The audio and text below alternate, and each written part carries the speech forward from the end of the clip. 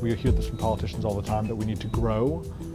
At what stake? And if we grow more, which is certainly possible, what sort of instability do we create in other parts of the world to allow that to happen?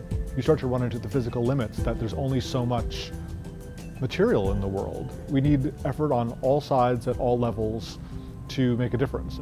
The difference that I've made, I just had an idea for a film and I decided I'm going to write one. Life in the slum is very hard.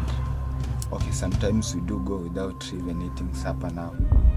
I was the conceiver of and co-producer of the film The End of Poverty. The End of Poverty is a film about the origins of poverty and why it persists in a world where there's so much wealth. And the idea was to look at a historical cue for that, to see what is it in our history, in our structure of culture and society and political economy that charges, that fuels the engine that creates poverty, whether or not we're intending to. There always will be rich people and poor people, but there don't need to be people who are desperately poor who have no access to resources. And that requires paying for what you get. In every other level of society, we all want a good deal, but we pay for what we get. From a Western perspective, you either know about really poor people or presidents and the high-level UN talks and trade talks, but it's all those people in between that make it happen and really know the guts of it. And we talked to a lot of people with the guts of it. Some will have to die because we are following a particular economic model. We talk to people who are the very poorest and people who are slightly above that, and talk about to middle bureaucrats as well.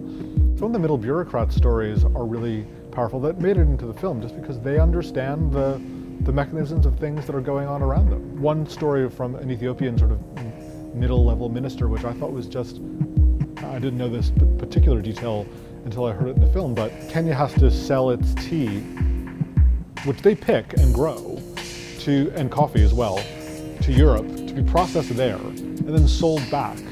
So that makes Germany the largest producer and exporter of coffee in the world, but there's not one coffee bush in Germany. How is it that Germany is a bigger coffee exporter than Kenya, where all of it is? It's because we make these insane trade regulations, which means that we don't allow countries like that to make finished goods. I don't think largely that there is a malicious intent to say we're going to keep our people uneducated and out of the loop.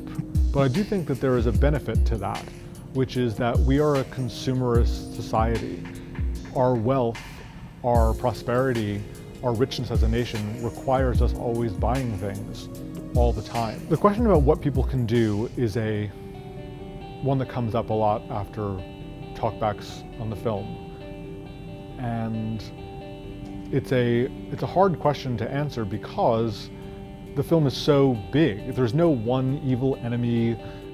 There's no person sort of maliciously tapping their fingers like, wahaha, I'm gonna make poor people. It's done out of sleep more than anything, and just inertia. That just sort of the way things are, and we need to protect that. And I'm inured to this other part of the world, so it's not a non-issue. I'll just keep on doing this. So I think that comes through in the film. So the question of what you can do, because the problem is so large, seems problematic.